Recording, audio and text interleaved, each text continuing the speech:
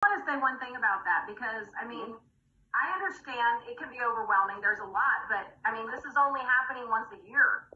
You can't miss out on it. You can't miss out on the chance. Take a bunch of notes, take some time after to organize it, to put it together, and to implement it. But it's not like this is happening every month. Like, this only comes around once a year. You can't afford not to be on the GoPro Recruiting Mastery. You can't afford not to for your business. And Eric, one more thing I'll say on that. You're going to take a shit ton of notes. I mean, like, a whole journal will get filled up. But let's just be real. The problem with network marketing is unrealistic expectations that are not met when a prospect becomes a distributor. They're sold on this big idea. I'm going to go out and become a millionaire. I'm going to get my whole life. And guess what? We're sitting there. We got to recalibrate expectations. So you're going to go to GoPro. You're going to hear amazing stuff from amazing speakers. You're going to get a whole journal. But what I would encourage you to do is find the 1, 2, or 3 things that you know that you can implement successfully in your business, where your business needs it, and just go implement 1, 2, or 3 things. 1, 2, or 3 big ideas in your business is worth tens of thousands to millions of dollars. And then once you've got those running on rails, go back to your journal and find one more you can implement and just go do it one at a time. There's no reason for overwhelm unless you think you've got to take the entire 3-day weekend and put it all on your first day when you get back home. Eric, I have to jump in here. Yeah, go ahead. Yeah, thanks for jumping on this backstage. You actually have me working on something right now that people need to know about. Eric told you the 4 rocks today. Leadership, social media, actually the 5. Leadership, social media, duplication, presentation power, and personal breakthrough. And he said, Pete, I want to make sure that we get the execution plan. This is the execution. I am literally taking all of these notes of Eric Worre's that seem overwhelming. And he's like, get the workbook done that when they leave Virtual GoPro, they have a few pages of an execution plan. So yes, what Brian said, yes, what Ann said, you're going to take a lot of notes, but the beauty is every session is going to be driving back to like a 1-page execution plan so that you actually leave with your own custom execution plan. Eric, I think that's such an important thing because it's what I'm been working on all day, yesterday and today, because you said that's critical. You don't want people just to leave with the journal of notes. You want them to leave with the game plan of what they're going to do when they leave that place. So I just have to say that, Eric, because I'm working on it today. So I love it. Thank you so much.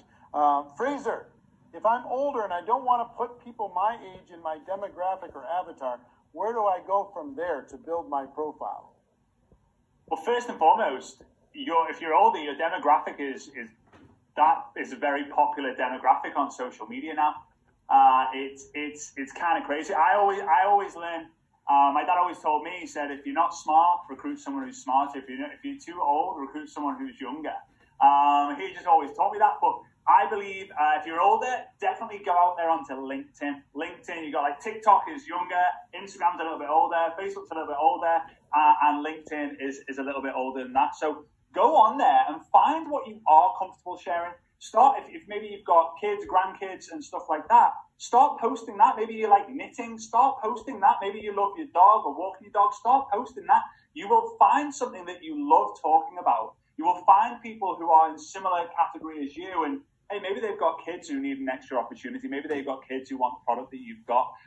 There are a lot of people who are using social media and crushing it, even if they don't think they can. For example, my dad, 61 years old, he has multiple sclerosis. The only thing he can do is stay at home and touch a screen on a phone or touch a mouse on his computer. He has a million reasons why he shouldn't be posting. He has a million reasons why he couldn't be building a business, but he decides that he does because he knows that people out there like him and he can inspire them to be able to have something else going on in their lives as well. So I would just find what you love to post about, even if you don't want to, because you really can make a difference by doing that.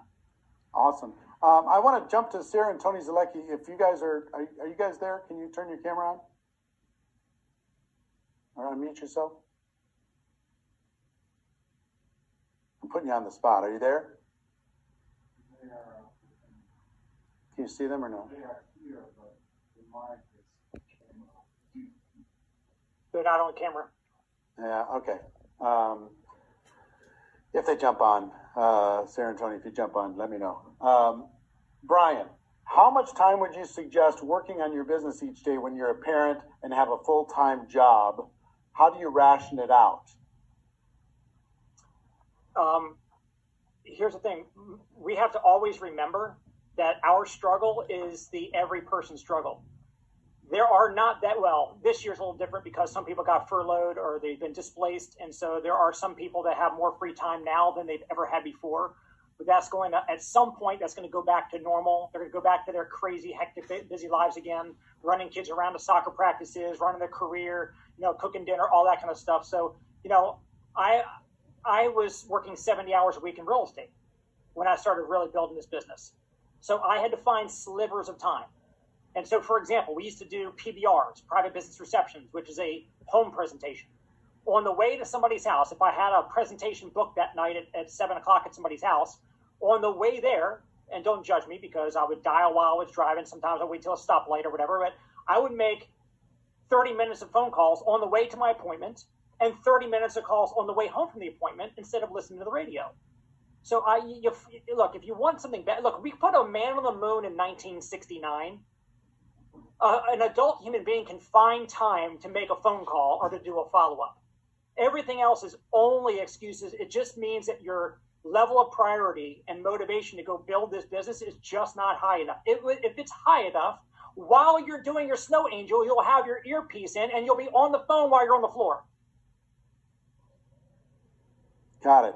I see Sarah and Tony are here. Yeah. People were asking, what tips do you have for people who want to build a business as a couple? Where do we start? I think it's something we love building together. I think we've had to really work on falling in love with each other's differences and learning how to make sure that one doesn't overshine the other. I think that's it's a very fine line. I think too, people always ask about, figuring out your role in the business. I think for some people, there's things that Tony's really good at that I'm not great at and vice versa. But what's really cool about working together as a couple is that the things that I wasn't good at and he was, it's rubbed off on me, or I've gotten better, right? Because I've been in that environment of being with him. I mean, we worked together now, 16 years? Yep. And, Eric, in the beginning, it was rough, but we also had to make a decision that we were going to figure out how to work together or we weren't.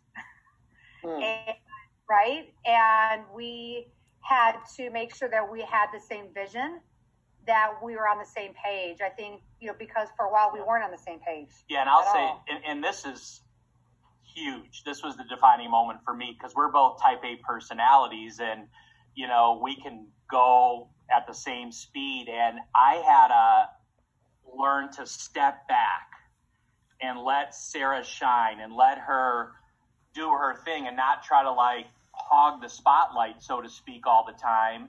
And I had to let her step into her own and not just forget about her and I'm just doing my thing. And, when I learned that piece and when I learned how to really work side by side that way, Eric, our business tripled and our relationship got 10 times better, not only in business, but our marriage. And people seen that. And people on our team noticed that. And, they came up to us and just said, wow, you really figured that out, Tony. Man, proud of you, dude. Love it. Thank you so much.